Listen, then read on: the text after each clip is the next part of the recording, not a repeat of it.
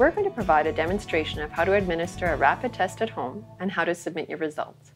In your kit, you will receive enough material to do 2 self-screening tests, so 2 test devices, 2 specimen tubes with buffer solution, and 2 swabs, and an insert with safety information. You will also need a clean, small cup and a reliable timer, such as your phone and a pen. To start, open the test device and place it on a flat surface. Write the date on the bottom of the device. Next, take a look at the specimen tube. If there are any droplets, give the tube a tap to knock them down into the solution. Then open the blue cap on the tube and place the tube upright in the cup. To self-swab, remove the swab from the packaging. Tilt your head back slightly and insert the swab 2 centimeters into your nostril. Then rotate the swab around the inside of your nostril in a circular motion 5 times. 1, 2, 3, 4, 5, and remove. Now insert it into the other nostril and repeat that action. 1, 2, 3, 4, 5. Now you're ready to transfer your sample into the specimen tube. Insert the swab into the buffer solution. Rotate the swab and the buffer solution against the wall of the tube 5 times. Then, with your fingers, apply pressure to the outside of the tube to squeeze out the swab. You can then break off the top of the swab and replace the blue cap. Again, take a look at the tube, and if there are any bubbles, gently tap the tube to release them. Next, open the white dropper nozzle cap on the end of the specimen tube. Over the test device, squeeze 5 drops of solution into the specimen well of the test device.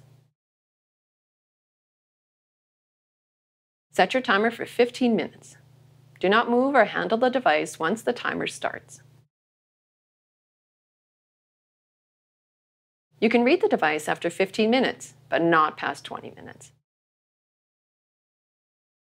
Now, to check your results. If you observe 1 line at the C, your test is presumed negative. If you see 2 lines, 1 at the C and 1 at the T, this is a presumed positive result. And if there are no lines at all, or just 1 line at the T, you have an invalid result and need to retest. Once you are done, take a photo of the test device with the date and line or lines clearly visible. Then you can dispose of the swab, cap tube, and test device in your regular garbage. Then remember to wash your hands with soap and water. Now that you have determined your result, it's time to report it. To do so, log into PAWS with your NSID and password. First, on the left side, click Vaccine Status. On the page, enter your current vaccine status and submit. Then, enter your test results in the COVID Testing Symptom Check channel under the COVID Testing tab. Enter the date. Enter your result. Next, upload your photo of the test device.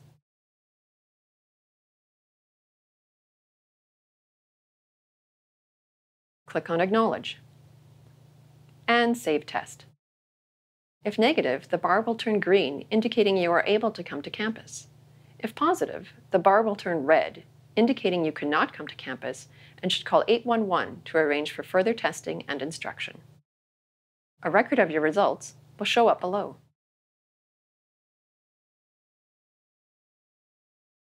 And that is how to perform and submit your rapid test.